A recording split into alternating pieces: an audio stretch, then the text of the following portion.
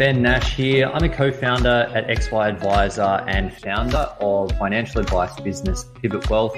My business baby I started from scratch a bit over 6 years ago. In that time, I've leveraged some of the learnings of the XY community to scale the business and become one of the better known financial advice businesses for high income accumulators. You can join me each Tuesday as I have the privilege of interviewing some amazing people where I'll selfishly be able to continue my personal journey to improve every aspect of my advice process, and hopefully you can learn a few things on the journey as well. Jump over to xyadvisor.com if you haven't signed up already to share and learn from other advisors, or simply download the app. Accelerating innovation and globalization trends are disrupting global markets. We are a new generation asset management team that looks beyond traditional public markets to understand how innovation and disruption can benefit everyone. We are uniquely structured to solve the underweight to accelerating global innovation as we transition from Web 2.0 into Web 3.0. Our competitive advantage lies in the integration of our deep asset management and technology expertise under one aligned group to capitalise on the exponential opportunities of Web 3.0. The opportunities are for everyone. Invest different with Holon. Hey guys, Ben Nash from the XY Advisor team, and today I'm really pumped to be here with James Wrigley. James is the principal advisor at First Financial, or one of the principal advisors at First Financial.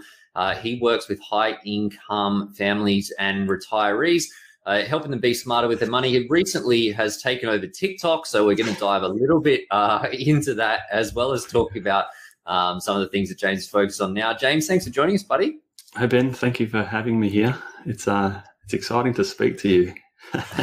Watched you on LinkedIn for quite some time. It's good to finally meet you, actually, and have a chat. So thanks for having me here.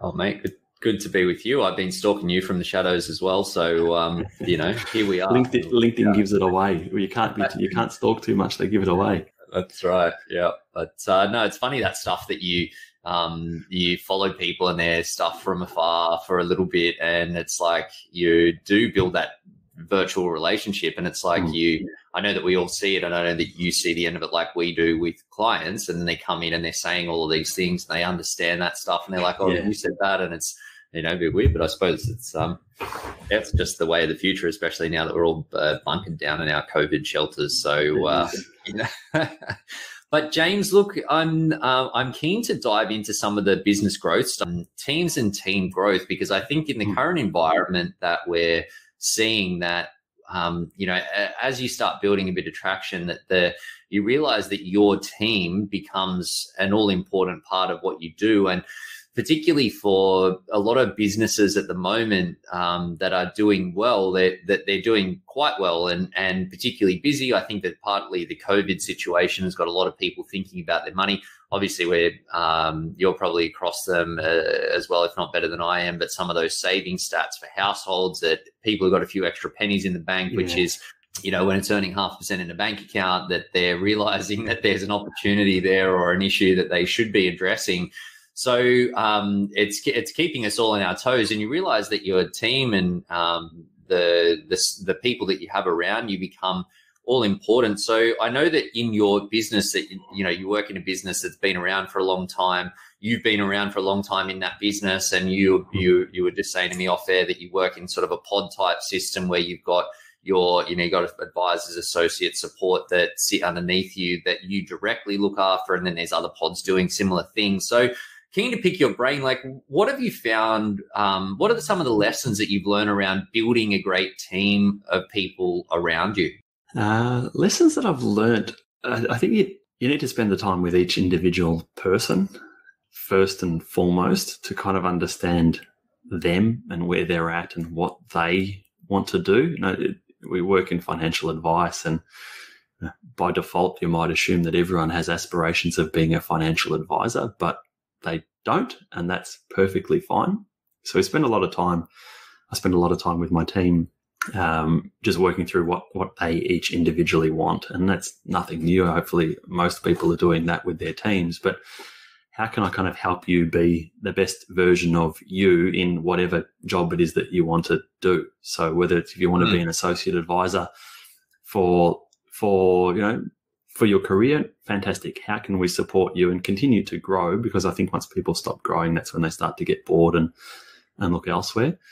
So how can we support you to continue to be the best at what you want to be and continue to challenge you so that you want to keep showing up for work each day, particularly at the moment when we're not all getting together in the office. So, I'm in Melbourne.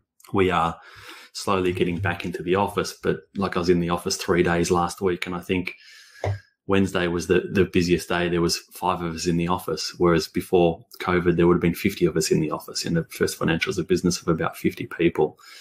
So it is challenging, but it kind of making that time to just check in with each individual person and what do they want to do and how can we continue to support them.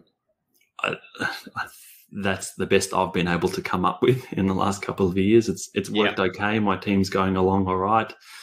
I've had some people come and go. Actually, I'll maybe talk about that later on. My team had a big changeover in the last 12 months prior, but seems to be going okay now. Yeah, look, I think that the COVID situation has got a lot of people, one, that it changes the work dynamics and how we're working, who we're working with, businesses, I think in particular, my own included, like, especially at the start of lockdown, so much uncertainty out there. The world sort of seized up a little bit, and that really, freaked me out. I think it freaked a lot of people out, and a lot of businesses were making sure that we were, doing all the things that we could to set up for the future. It also is a situation, especially when you're forced into remote working without a considered sort of calculated approach to get there, that it can and did, I know for us, like highlight some cracks and gaps in terms of how we were doing what we were doing. But interesting what you say, because I think sometimes it's the simplest things are the best things and the most effective things. I know that we see that when we're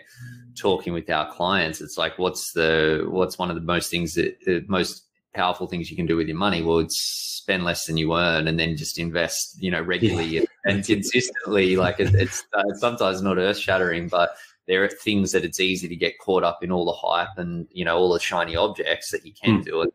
And then you can lose sight of the basics. And that's when those cracks turn into crevices and, it creates further challenges from there. Exactly. I'm keen to pick your brain, and you mentioned that this might tie in with what you mentioned around some of the changes in your team, but from a recruiting and hiring and onboarding perspective, I know it's something I feel like we've been hiring for a couple of years for advisors in particular. Like I've been trying to recruit for 2 good senior advisors for a few months, and I've learned a ton about hiring, from picking people's brains and reading and learning, and just having the experience around that, especially for advisor hiring, I find that sometimes you've got fantastic advisors that are not necessarily going to be fantastic advisors in your business, because there's a lot of different ways to do advice. And, I know that I've had a few of those conversations, and now we're focusing on trying to make sure that they can not only do the work or the clients, but fit in with the team, have the skill set to be happy in the role and in flow as well. So selfishly, I'm keen to pick your brain. What tips do you have there when it comes to effective hiring and advisor hiring? Yeah, I see your name on LinkedIn. It seemed to me from the outside is that you were hiring every single advisor in the country. You're building this army, or you're really trying to find the right person. So in our business, we very rarely hire a financial advisor. Very, very rarely. I'd be able to count on one hand the number of times we've hired an advisor in the nearly 15 years that I've worked in the business. So what you're saying is I'm screwed. Is that what you're saying? Well, we kind of have the luxury. First Financial, and different names, is a bit older than your business. We have the luxury of a big team, and so that does 2 things. We would typically hire 2, maybe 3 grad-type university grads each year into our client services team. Some of them will stay, some of them won't. But we tend to hire internally. And so we're more often hiring in at that kind of client service manager type level into our client services team. And then we grow them through the business. We were talking off air about the First Financial Way meetings that we have about, this is the particular way that we would like to explain certain topics to clients so that they're getting a similar kind of message. And so they're growing in their learning and their understanding, as well as their careers through First Financial. So most people tend to come in there and then they progress on to be associate advisors, and they'll do their few years as associate advisors. Now they're having to do their professional year studies as well, and then ultimately become an advisor. I've actually had, and kind of you're doing this already anyway, it doesn't help.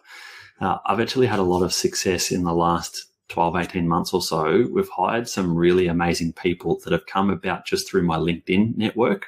And so I started putting content out on LinkedIn to try and attract clients and say, look, I'm talking about these types of things and it's going to attract a certain type of client. And eventually they start to reach out.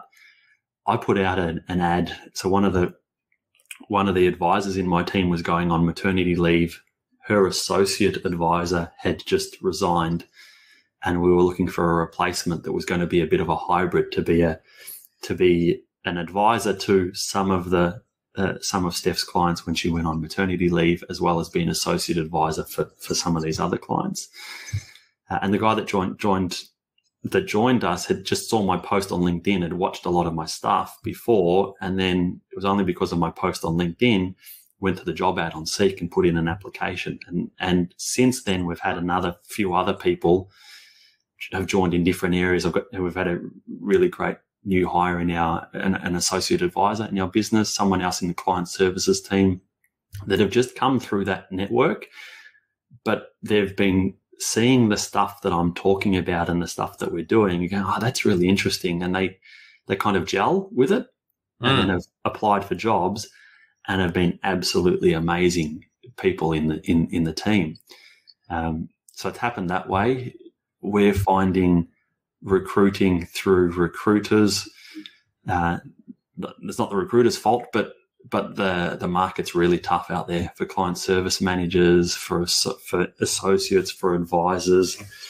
The good ones are being snapped up within a couple of days. It's so tough at the moment, and salaries are continually going up.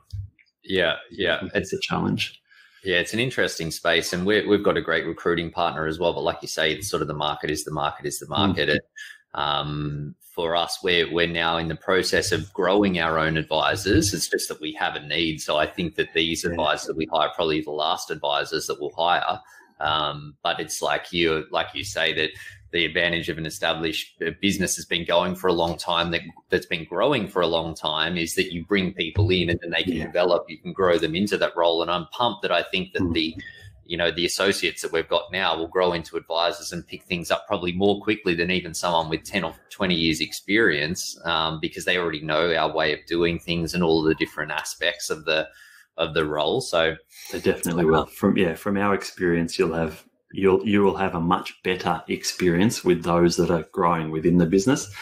It's just hard to get there. Now, the problem that we can come across at some points in time is if we've got these clients coming in and we desperately need another advisor, but the next person that's kind of on that career trajectory is maybe 12 months or so away, particularly in a professional year, it makes it really tough. If you're relying on promoting within, it makes it really tough to fill that gap.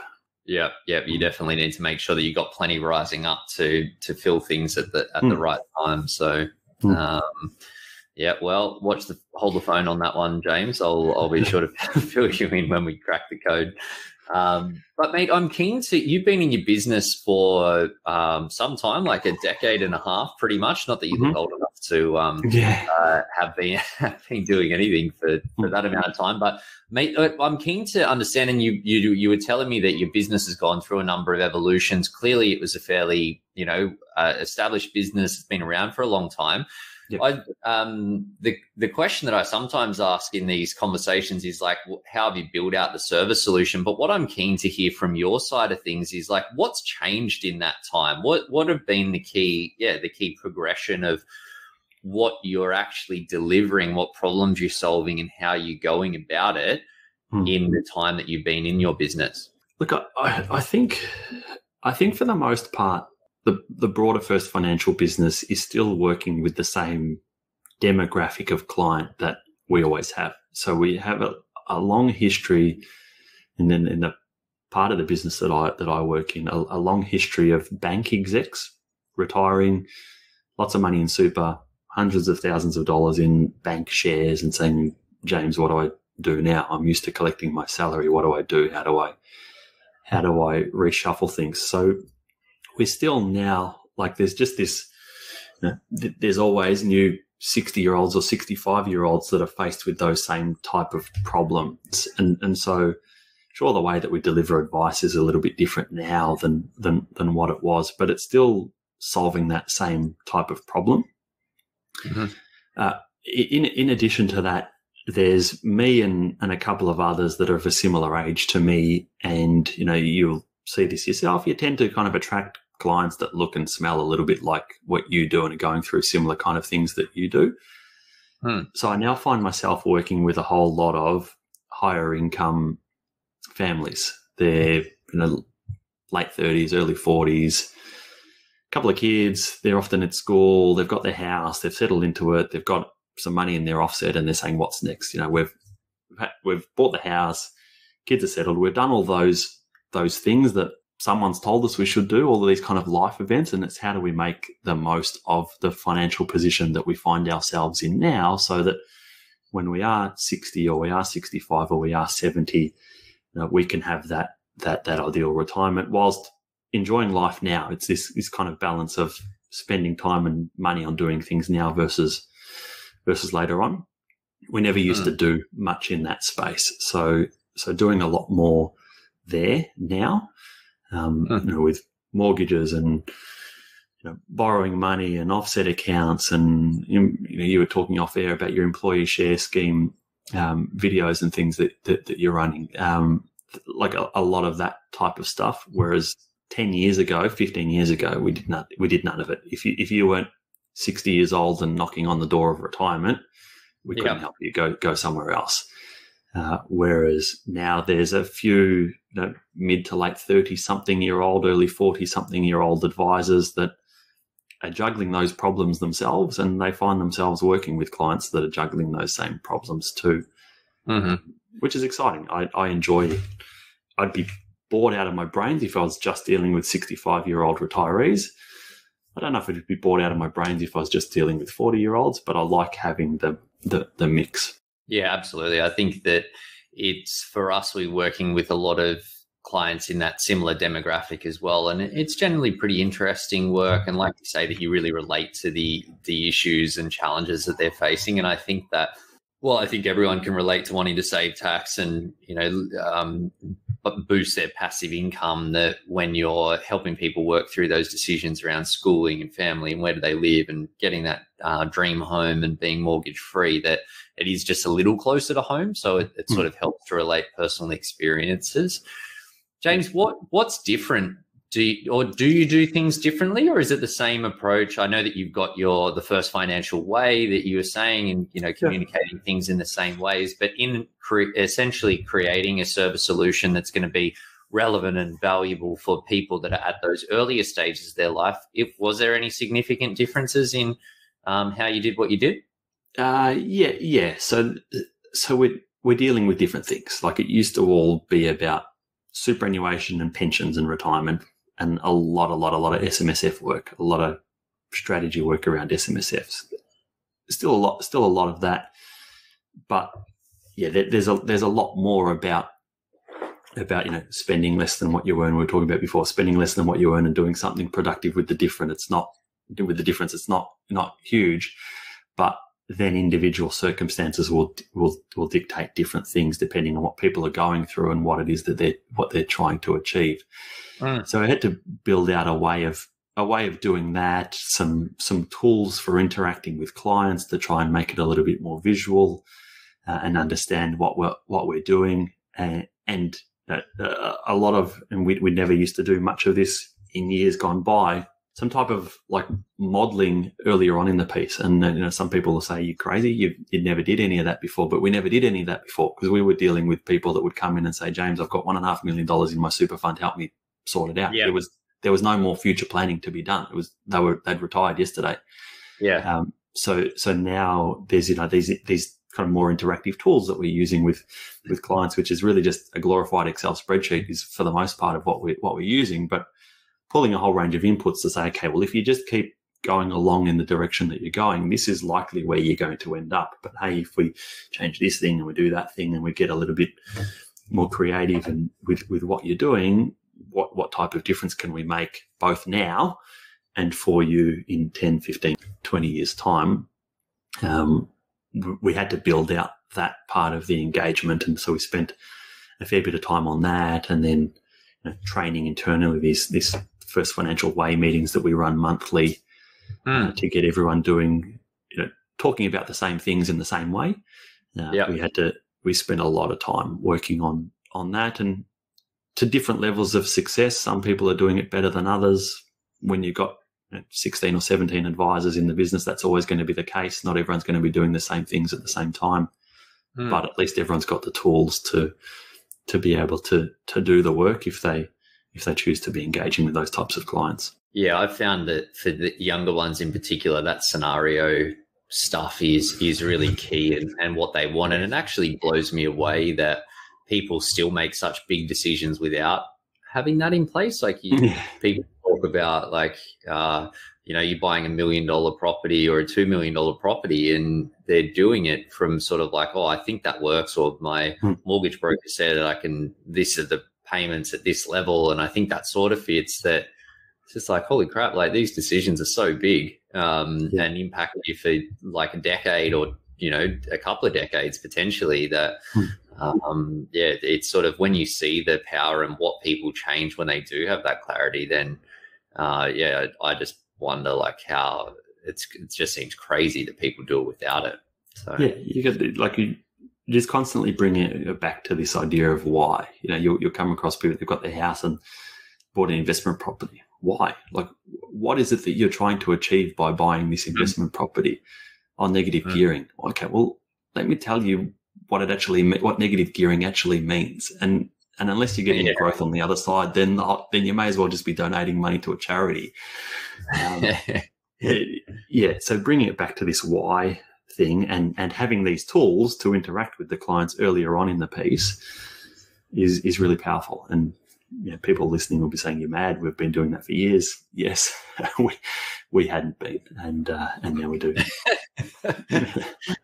Oh, nice. Yeah, no, it's definitely the way of the future. But James, I'm keen to shift gears a bit and talk about sort of marketing and business growth. I know that you've been at it for a while. I'm keen to hear, like, from your side, what are the channels that have worked for you, and what have been the key drivers of the growth of your client group over time? Yeah, so by and large, most of it's referrals from existing clients. So that's where most of our new client work has come from historically. A few years back, I had this kind of thought go off in my head that I had a really good year, 1 year from a new client point of view. I had lots of referrals from a particular accountant, which was fantastic. But I had this kind of thought went off in my head to say, what if for some reason this accountant doesn't like me anymore? He likes the other guy better, and all of a sudden he starts referring all of this work somewhere else. And so I didn't want to be reliant on new client work coming to me from like one particular source. I wanted clients to come and work with me because they wanted to work with me, not because someone told them that they should come and work. And then, seeing all this stuff, Gary V and his, videos and stuff. And I thought, you know what, I'm going to try this social media type stuff and started posting things. And so it's been going for years now that I've been doing it. It started with LinkedIn initially, mainly because no friends or family saw my LinkedIn stuff. So I could, I wasn't likely to go to mum and dad's place on the weekend and they say, oh, I saw your video and like laugh at me. So I was trying to avoid that. So I tried, I did written posts on there, shorter form videos, the live ones. Like I know you do a lot of live ones, and that the live, I found the live video itself on LinkedIn, like that itself was almost a waste of time, but using the audio for a podcast, putting the video on YouTube, chopping up a particular segment and making it short, like if you're repurposing that, then it became worthwhile. I've had, I had a meeting with someone last week that said, I reached out to you because I'd seen your videos on YouTube. Like I got a whole 140 people that subscribe to my YouTube channel. There's hardly anyone there, but the videos that are there were all either interviews or longer live streams that are done on LinkedIn and put them there. So that was worthwhile. And then more recently, LinkedIn's been driving a lot of new client work for me. In the most recent fortnight, 2 to 3 weeks, it's been TikTok, which is just completely unbelievable to me. I put up a video a few weeks ago about how do you go from having the house that you live in with a mortgage to that upgrader house, and you want to keep the first one. How should you go about doing that with your mortgage and your offset accounts and those kind of things? And that video blew up. I went from about 120 followers on my TikTok account to I think I'm about 7,500 now in the last 3 or 4 weeks. And the number of new clients number of people that have been booking in phone calls to have with me to ask some questions, and some of them are progressing to advice, is just unbelievable. I can't even comprehend. It's huge. Yeah, that's amazing. And so, because you've only been at it for how long on the TikTok? I'd had the TikTok account since some point last year, but I wasn't really using it. I just joined TikTok because I saw this thing, and I put a couple of videos, and you might get 100 views or something. They just didn't go anywhere. But I had one video that's, I think it's up to something like 70,000 views by now, and that kickstarted a whole lot of people connecting with me. And then you get a lot of people asking questions, and TikTok has this amazing feature where you can reply to the question with a video. So someone will ask some question, and I just point the camera at my face and spend 30 seconds to a minute and a half responding to their question. And that then drives more questions. And so now I'm finding that I'm probably doing, like I might do one original video a day and maybe 3 or 4 responses to questions each day. And I've been doing that for the last 3 or 4 weeks. And we're getting lots and lots and lots of people inquiring, like reaching out directly from TikTok to book in meetings. Our our contact us web form that we have on our website is just like, we've had 4 times as many people, go through there than what we normally would. It's amazing. Yeah, wow. That's great. And when you started going heavier into this, how did you go about sort of planning out what you were going to cover and what you talk about? Was it considered strategy, or no, not considered at all? But mine, I'm just found in the last few weeks, mine's gotten to a point where people are asking certain questions, and I'm like, well, if this person's asking that question, there's probably someone else out there that wants to know the same answer. So some of them I'll just respond back to, like answering the question. I literally did one this morning, walking from my house to the gym down the road at 6:30 this morning, answering someone's question. And I think that's got like 1,500 views on it already in today. It started out with, I was recording some more videos for LinkedIn. I was just set up here at the desk where I am, and I had the camera set up, and I was going to do some more videos. I thought, you know what, I've had these ideas. I've just recorded something. I'm going to spin the camera around to make it vertical, and I'll just record the same thing, but just a bit more concise to post on TikTok. And I did that. I had 3 videos that I put almost word for word the same thing. Some were landscape I put on LinkedIn. Some I made it vertical and put it on TikTok. And one of them happened to get some traction, and it's built up the following from there. So as far as TikTok goes, my page is tiny, but it's more than our financial planning business can cope with. That's great. And you wouldn't think, like, I'm not really a TikToker, although I see that the massive popularity of that sort of platform. But I wouldn't have thought, and and I have had a bit of a look around and look at an article and see the fin talkers and people that look at stuff, and a lot of them are talking about some, how to make quick money in a short amount of time, or how to be incredibly frugal. And I think that one of them, I think, is a bit of bullshit. The second one is probably has some merit, but is, not sort of the typical client subset that you would consider engaging a professional financial planner. So what sort of people are you talking to? Is it range? Yeah. So so I'm putting out stuff that I'm talking about with my clients. And so it's that demographic that's coming back. So like high income families, $400,000 plus income families, they've got a $2.5 million house, 800 grand in their offset account. They got their employee share scheme, these kind of things. So like a few of them, for all of the clients that I do advice for, I do a strategy diagram. That starts with me, like literally with a pencil drawing on a page and circles and lines and stuff going all over the place. Yeah. I'll then just turn the camera around and say, hey, I'm working on some advice for this client. They look like A, B, C, and D. Let me show you what we're doing. And I just spin the camera around and show the page to say, we're going here to there and there's lines and stuff. I've had to be careful to not put like the names of super funds that we might be using and take that product stuff off, because early on I had a few clients going, what do you mean net wealth? Which net wealth? Is it this net wealth or that net wealth? I'm like, hang on. No, we need to be careful there. And so then that's then attracting a person that looks like that. Like I would have had a dozen phone calls with people, a lot of them from New South Wales, $300,000, $400,000 plus incomes. And then there's a whole other older age bracket that are mid to late 50s. And I think that's more just timing more than anything. They've all got, every phone call I have with them said, oh yeah, our kids are 21 or 22. I reckon what they've done is they've spent time with their kids over Christmas. They've seen their 21-year-old daughter doing these videos and they're going, what the hell's this?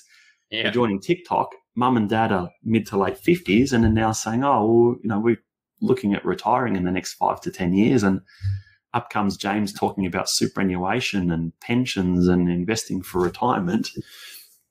And then they've booked in some phone calls. So I was amazed as any to the people that are on there. But, it's working for the moment. It might stop tomorrow morning. It might be getting excited about nothing. It could all stop tomorrow, but it is what it is. You never know that algorithm. It could get you, but I don't know.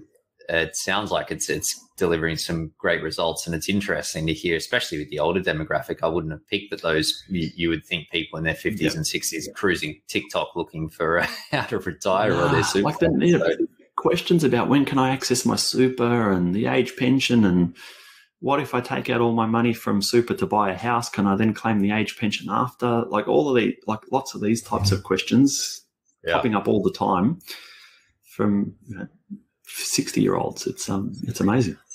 Yeah, interesting. And look, I think that, it's one of the things that I struggle with a bit is, and we do a lot of content marketing, but it's hard to be present everywhere all of the time. And I love a good process, so I try to put a process around our marketing. But, how have you tackled over the last little bit? You said you've gone through a bit of a progression between different platforms and channels. Like, how do you actually tackle it so that you're doing, the things that are delivering results, but without trying to be everywhere all at once and ending up being nowhere at any time? So the repurposing of content is really important. So putting like, I'll do a video and put it on LinkedIn, and then I'll put it on my Instagram page, and some of the longer stuff. It might have been a live stream that'll sit on my LinkedIn profile, and anyone can go back and view the live stream, but then using that audio on a podcast. So just trying to put this content in the places where people might want to consume it, and everyone's going to be different for that. So just trying to put it in these different places. But then if I'm putting the same thing in different places, then I'm not having to reinvent the wheel each time. I'm not having to come up with a new idea to talk about in half a dozen different places.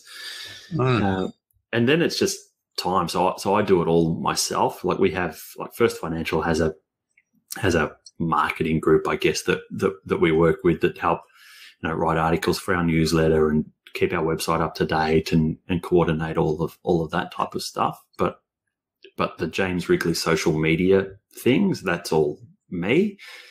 And it used to be when I was commuting backwards and forwards from the city on the train, I used to spend my time on the train doing it. So I'd record a couple of videos on the weekend, and then I'd sit on the train and I'd just edit them. I did everything on my phone. I'd edit it on my phone and turn it, put captions and stuff on, do it on my phone. So I was using that time backwards and forwards for it. Now that I'm not going into the city quite so often at the moment, it's a bit tougher. All happening on that walk to the gym, mate. Yeah, the walk to the gym. And I guess that's where TikTok makes life a little bit easier. It's nowhere near as polished, and no one's expecting it to be anywhere near as polished. Yeah. I can have just rolled out of bed and my voice is croaky walking to the gym, and that's perfectly fine. No one cares. I'm sure no one would care on LinkedIn either, but I don't know. I just have a perception that people would. Well, that's the thing. And I think that with the content marketing, and I see the stuff that we do, it's just that constant virtual tap on the shoulder. And, maybe people pay attention, maybe they don't, but you're just there. And sometimes it's just, they might not even listen to a video, but they'll see the headline or they see the grab or the hashtag or something like that, that sometimes it's just, that's enough. And yeah, I think it's easy I know that when I first started doing content, I was trying to, script videos and like nail them out and chopping together sentence after sentence and green screens and all this stuff. And really, like, you just go, okay, well, there's a phone or there's a webcam, like fire that bad boy up and off you go. And, it's going to connect with people if you hit the right person at the right time with the right message. And it probably doesn't matter too much what's happening behind you or whether there's some guy drilling in the roof above you, although maybe that matters a little bit. But yeah, it's sometimes, like I say, that's enough. It is, yeah, it is. And it's just, I've had a few conversations with people that have reached out from LinkedIn that said, I've seen your stuff for like 4 years, or, we connected so long ago and I've no interaction with them whatsoever.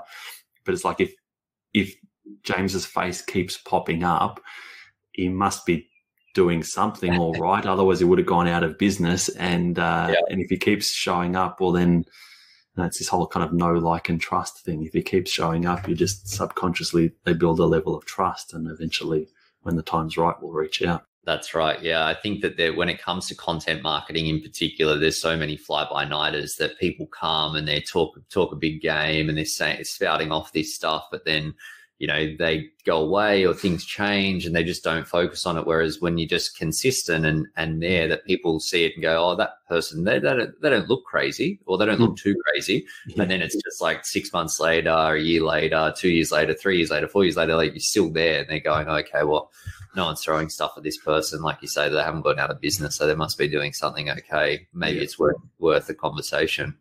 Yeah. But mate, I very much look forward to our next conversation where you can tell me about the TikTok domination and how that's progressed. But really appreciate you sharing your insights. It's great to see it coming together. My last question for you is that if you could go back to your, little James, the advisor, first starting off fresh-faced in what you were doing, what would be your one piece of advice that you would give yourself?